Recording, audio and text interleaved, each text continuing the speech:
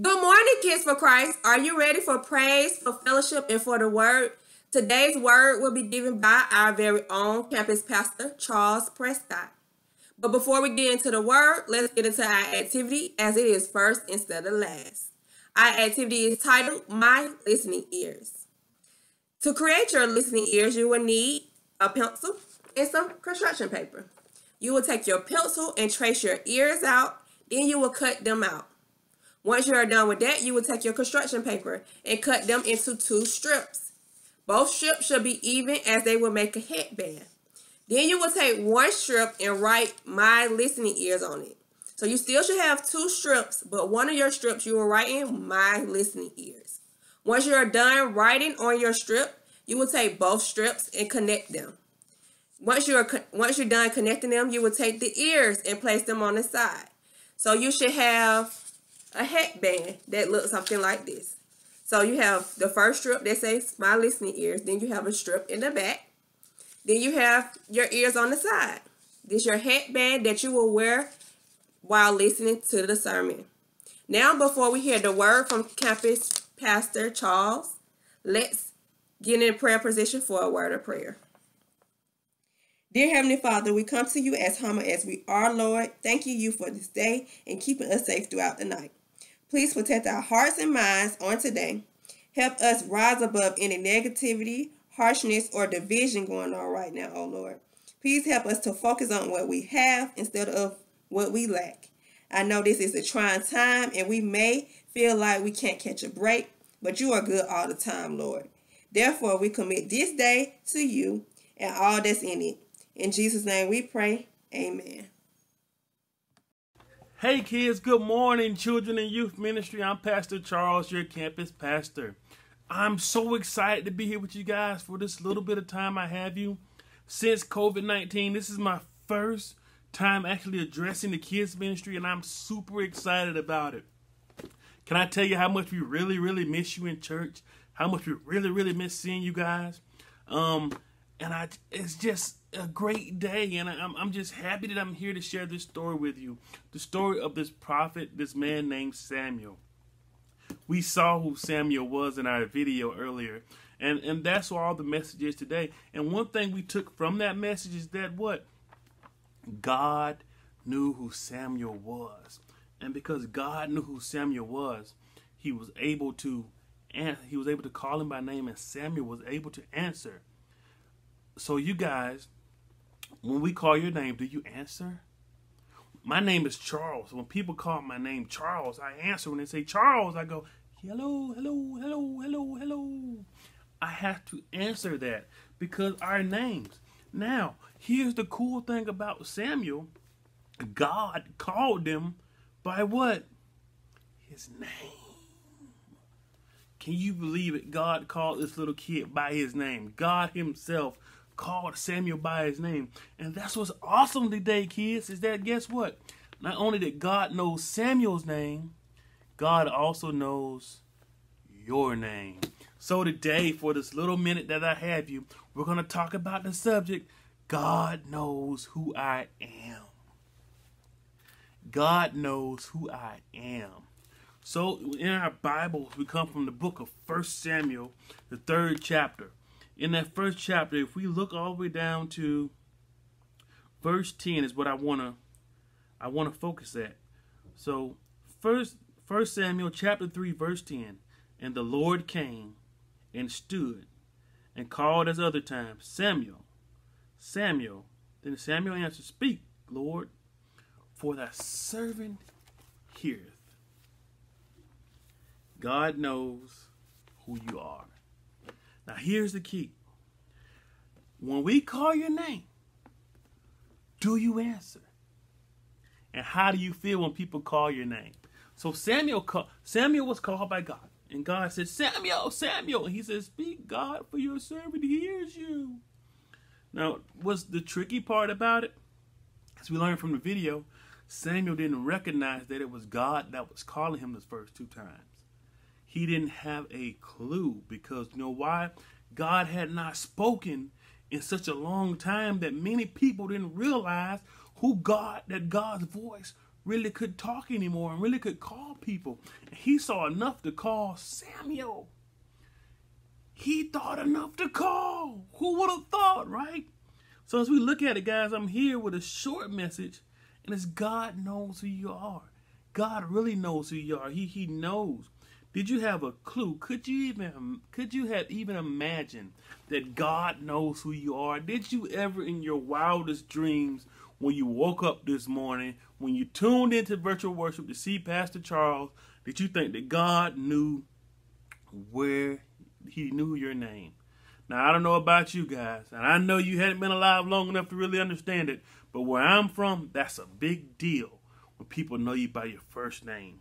When they can call you by your first name. For instance, when they call me by my first name, when people say Charles, there are people that are really close to me. They're my family, like my wife, or they're really close friends, or they're people I really care about. Guys, my child doesn't even call me Charles. I'm almost positive that you don't call your mom and dad by their first name, do you? You're not supposed to, out of a sign of respect. But when you see your mom, and you see your dad, you see your grandmother, and people call them by their first name, they interact with them a different way, because that means they have a special relationship. If people call you by your first name, it's a special relationship. So here's the thing, Rick. If God calls you by your first name, that means you have what? A special relationship with who? I don't hear you. I don't hear you. I ask that question again. If God calls you by your first name, you have a special relationship with who? God Himself. Him Himself. You have a special relationship with Him. Can you believe that? God can call you by your first name, regardless how old you are, regardless of what color your skin is, regardless of where you grow up, regardless of what side of town you live on. God knows your name. And because He knows your name, that makes your relationship with Him, say it, special. Say it with me. My relationship with God is special. I don't hear you guys out there. Parents, I need you to help me out. Get your right hand, everybody. Get your right hand. And repeat after me. My relationship with God. I don't hear you. My relationship with God is special. One more time, because I enjoyed it. My relationship with God is special. Because He knows our name. Because He knows who you are. And that's the awesome thing. Now, even when Samuel grew up in the house of Eli at the church down in Shiloh, and his name was called, he got up like he was supposed to. He answered. He went to Eli and said, Master, Master, Master, you called me. Here I am.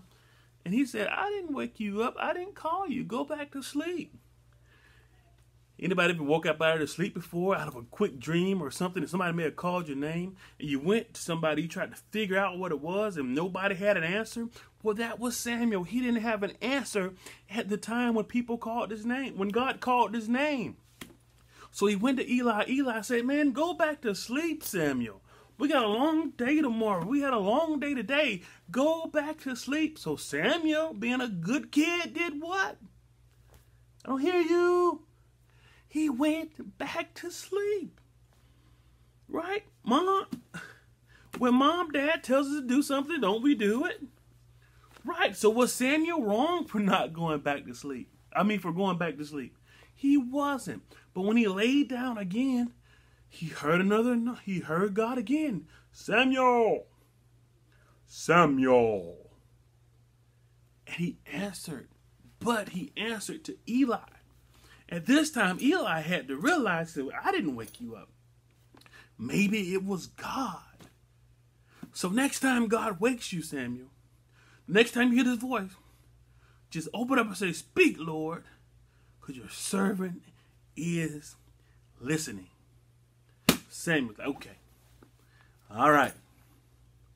So he lays down again. He goes back to sleep. And hears it again. Samuel. Samuel. He said, speak, Lord. Your servant is listening. And when Samuel answered God, God spoke to him, and he prophesied to Samuel of what his life was going to be like. That's what's important today, guys. That God thought enough of Samuel to come talk to him himself. But I want you to know this, that God will talk to you. God will talk to you every day you need him to throughout your life. But you have to remember that your relationship with God is special. And he knows your name. I promise you, God knows who you are. So as you grow up, kids, and you move out throughout life, you're going to get down sometimes. Sometimes you're going to be happy. Sometimes you're going to be sad. Sometimes you're going to have a lot of friends. Sometimes you're going to have a little bit of friends. But the number one friend you can have is, I'm going to spell it, G-O-D. God. That's your best friend. That's the best friend you could ever have. And guess what? He knows your name. He called Samuel's name. But what Samuel did is just as important as God calling him. He answered. He answered God, and he kept answering God throughout his entire life. And whatever God told him to do, he did it. So here it is, guys, as I come to a close today. God is calling your name. God knows who you are. Don't be afraid of him. Don't be afraid to speak to him. Don't be afraid to love him, because he loves you unconditionally. Sometimes people will call your name. You'll get caught up in noise. You may answer to the wrong people, and they might not be the ones that called you. But if you hear your name being called, and nobody said they called you, just ask God, God, are you talking to me? God, are you talking to me? Speak, for your servant is listening. Remember, guys, your relationship with God is special. So special that he knows your name. Many people will come and go in your lives that don't know you. But God knows you. He knew you from the day you were born. He'll know you until the day you're no longer living. Because your relationship with God is special. And he knows who you are. So, guys, I love you. I enjoyed being here today.